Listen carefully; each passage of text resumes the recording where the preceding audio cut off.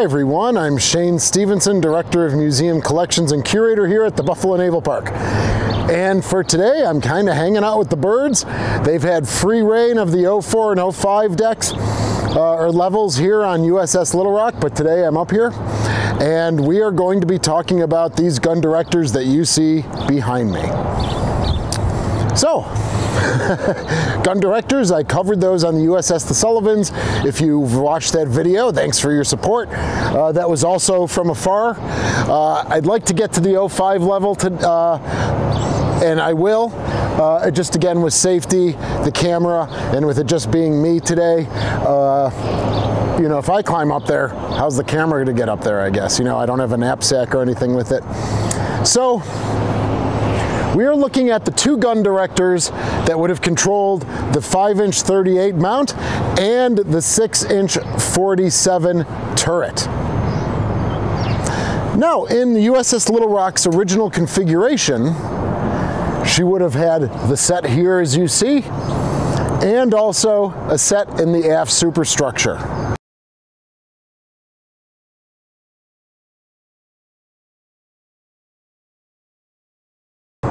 We have, for the 6-inch 47 turret, here is the Mark 34, all right, with the antenna on top. And just aft, we have that again, Mark 37, like we see on USS The Sullivans, controlling those 5-inch mounts. All right, so I'm gonna get behind the camera and zoom in a little bit.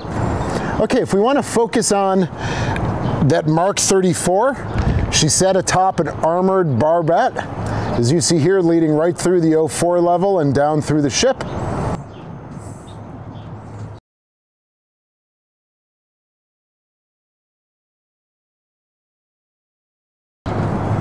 Now the antenna on top would be the Mark 13 antenna, and you can see behind the shield a little bit. There was also a Mark 8, all right, that had the array that looked like a bunch of like rebar, steel rebar. Obviously it wasn't, but it looked like this, but this was the Mark 13.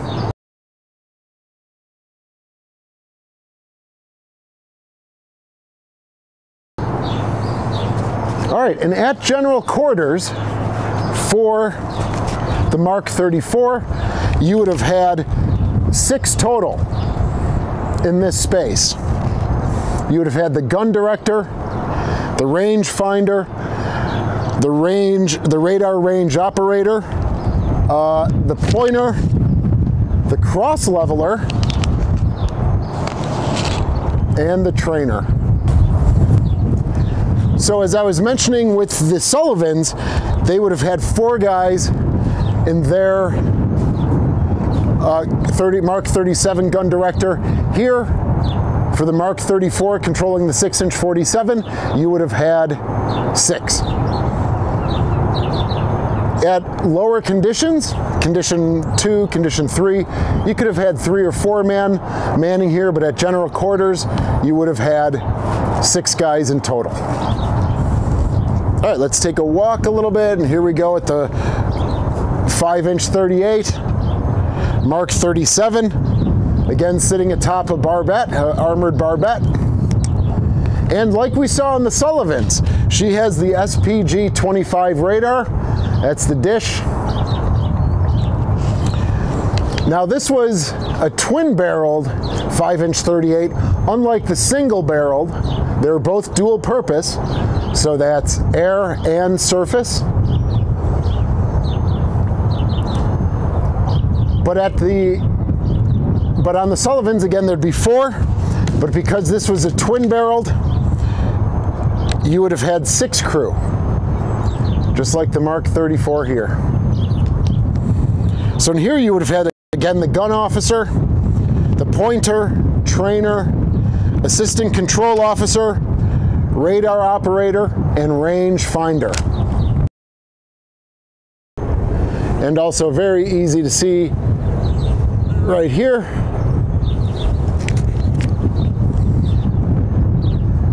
and there you would have been able to begin your range and elevation and bearing and training. So that's on the inside, but where do these gun directors lead?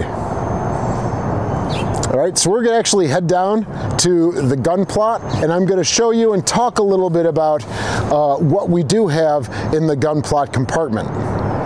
Now, if you've watched our video on our missing gun control computers with Brian Wroblewski that we did right before Christmas time, I think it was, you will see that, or you will learn that some of our computers, certainly the stable elements and the vertical stabilizers, were removed to be added to those Iowa-class battleships when they came back in the 80s. And we've never gotten them back. So we're going to take a look at what we do have and talk a little bit more about the fire control systems. So follow me.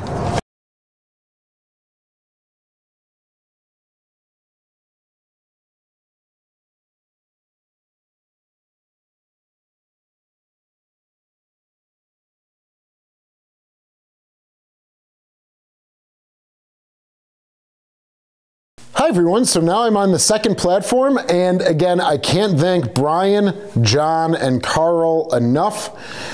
They came to this area on the curator tour. It was dark, it was dirty, it was dusty, and if you've watched our Step Forwards video on YouTube, you'll see I interviewed them for a few minutes about their passion, and look at the space now. It's absolutely stunning, the difference, and even in the deck, they were able to get some donated steel plating, and so now we don't even have any holes in the deck. All right, but behind me, we are in the port side gun plot. There's also a starboard side through a watertight door, but this controlled the 5-inch 38. This is the Mark 1, Mark 1A computer, with a star shell computer as well. Again, this used to be all dungy and dirty, all right, but now with Brian, Carl, and John, they've cleaned it up, they've gotten the lights on. It's a fabulous look, and it's a fabulous passion that they shared with the Naval Park. It's benefiting them because they're getting a lot out of it, and of course it's benefiting us as well. So if we take a look at the good work that they've done, this was, so the Mark 37 for the 5-inch 38 sent the data to this computer, and this computer then put in the range, bearing, elevation, relative position to the ship itself, and this then controlled the 5-inch 38 that we see forward on the forecastle. Look at how nice. So they cleaned all of those window slots as best as they could. Unfortunately, the hand cranks do not work. All right, so it'd be nice to get one of them. Oh, there we go, okay. But of course, this hole in the deck right here, as I'd mentioned, they got sheeting for us. All right, this would have been, of course, with a Mark 6 stable element, and that was probably removed with those Iowa-class battleships.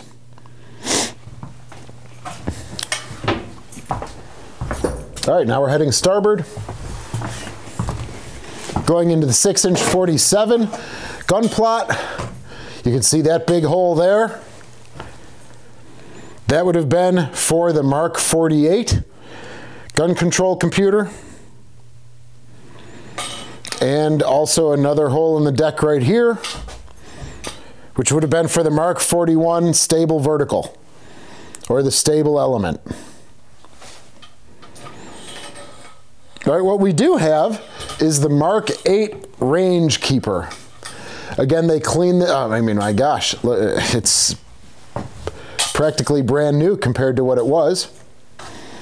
Now, they could not get in here and get out this patina crud, all right, but they were able to clean the glass, and so again, you can see all of that data much more clearly now. All right, so with the 6-inch 47s, you actually had the ability for indirect fire or direct fire. All right, for indirect fire, that is where the target cannot actually be visually seen. All right, and you're using dead reckoning data. You know, you're plotting a course of where they were, and that will lead you to where they might be. All right, so the Mark 8 Rangekeeper for indirect fire received its information directly from the Mark 48 computer right here.